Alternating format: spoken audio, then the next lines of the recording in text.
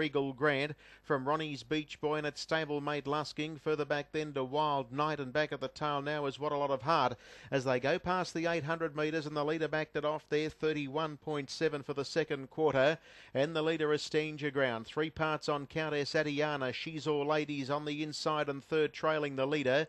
They were followed by Cheeky Chimp and Split Link. Next one was Regal Grand, who's poised on the outside, third horse on the running line. It's trailed by Ronnie's Beach Boy, and then came Lusking, Wild Night, and last of all is What a Lot of Heart. They run off the back straight and head towards the 400. Danger Ground still defies Countess Adiana by about 3 parts. Third spot then was She's All Lady. Here come the chasers. About to pull out as Cheeky Chimp. Regal Grand goes 4 deep as they swing for home. 29.7 third quarter. Danger Ground's the leader. Regal Grand is letting down with a pretty fair run. Ronnie's Beach Boy comes down the outside, and She's All Lady goes for the middle split. The leader was Danger Ground. Regal Grand is trying to overhaul it on the outside. Ronnie's Beach Boy and She's All Lady, but it's Danger Ground in front, and Danger Ground is going to be too good. Danger Ground wins it. Great go for second and third.